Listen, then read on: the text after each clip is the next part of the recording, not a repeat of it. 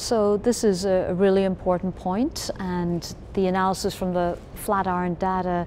tells us that for patients who received treatment, their survival was about 8 months on average, compared to a short 2.8 months for those who didn't. So and this was statistically significantly different, telling us what we know in practice, that if we don't treat patients with this disease, their survival is short. And if we do, there's, the median on this, again,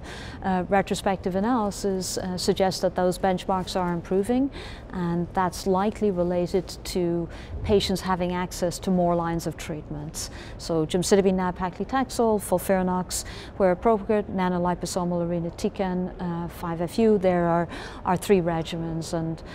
that's my personal bias, to try to get as many drugs as we can over time into patients, provided that's aligning with their wishes, but that clearly has an impact on their outcome.